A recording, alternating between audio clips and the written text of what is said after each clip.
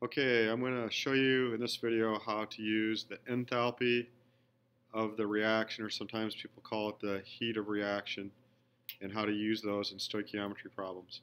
So, number one, you have to have a balanced equation, which I've already have this up here.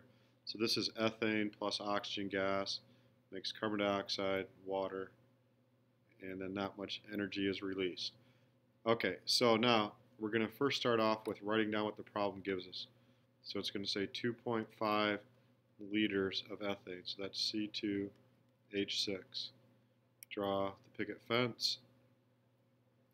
Okay, now this equation up here is in moles. So this says 2 moles of that ethane plus 7 moles of oxygen produces 4 moles of carbon dioxide and 6 moles of water and 3,100 kilojoules.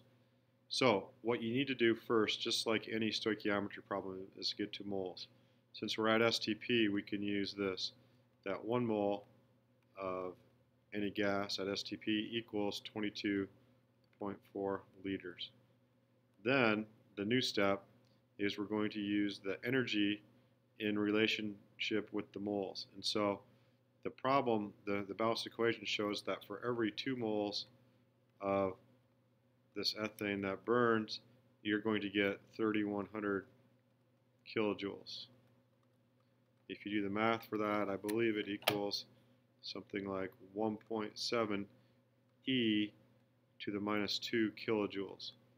Now that's how much is released. You could put a negative number there, just showing that that energy is going out, or you could write 1.7 e to the minus 2 kilojoules would be released to the surroundings when this burns.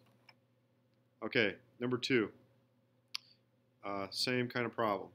So first you write down what the problem gives you, grams CO2. Draw the picket fence. Well, like any problem, we have to get to moles. So first we'll get to moles. So 1 mole CO2, the molar mass is 44 grams CO2. That gets us to moles.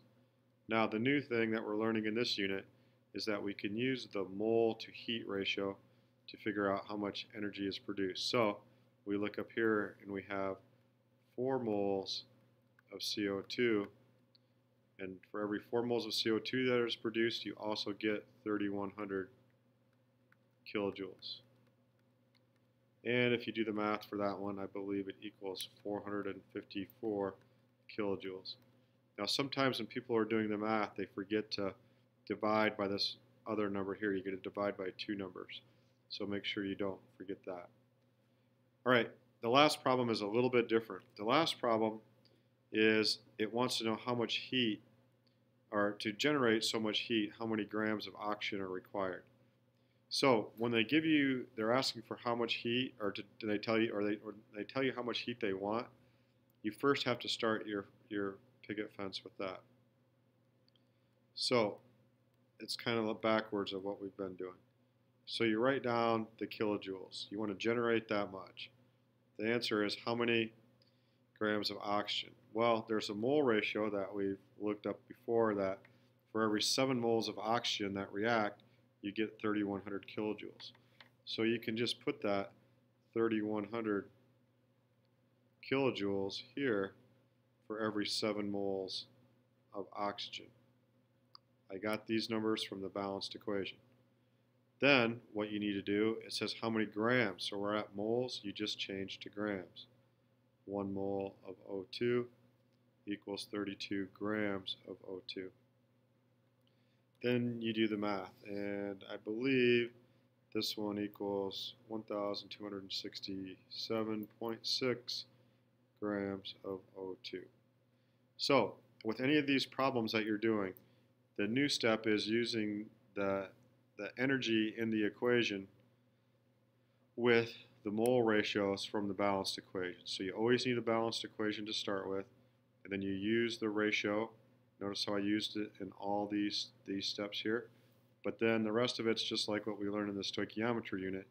If you're not in moles, you got to get to moles. Then you can use the heat to mole ratio. That's how to do those problems. That's it.